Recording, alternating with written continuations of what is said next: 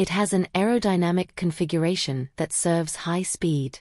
RACER is a high-speed helicopter demonstrator that aims to use increased speed to provide significant added value for citizens and operators. The simple, safe, and proven aerodynamic formula aims to provide the best balance between speed, cost-effectiveness, and mission performance.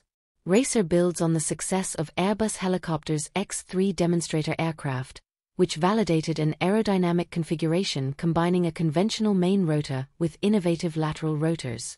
Optimized for a cruising speed of 400 km per hour, RACER features a range of innovative technologies, including a characteristic box wing designed for aerodynamic efficiency, a hybrid metallic-composite fuselage designed for low weight, a new high-voltage, direct-current electrical generator, a rear fuselage with an asymmetric cross-section profile designed to optimize hover performance without adversely affecting forward and cruise flight phases.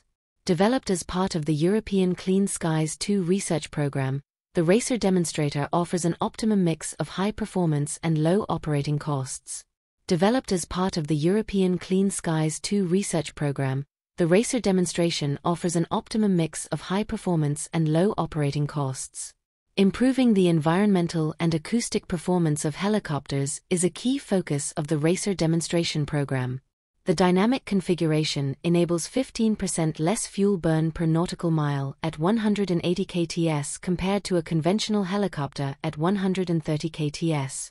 The innovative Safran Eco-Mode hybrid electric system, which allows one of the two Aneto 1X engines to be switched to standby mode during cruise flight, provides up to 30% more fuel savings.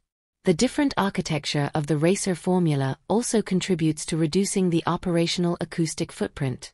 Leveraging high speed for multiple missions. RACER aims to demonstrate the benefits of high speed for a wide range of missions.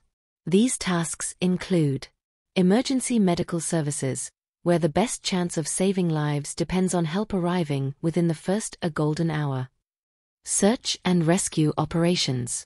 Public service. Commercial transport.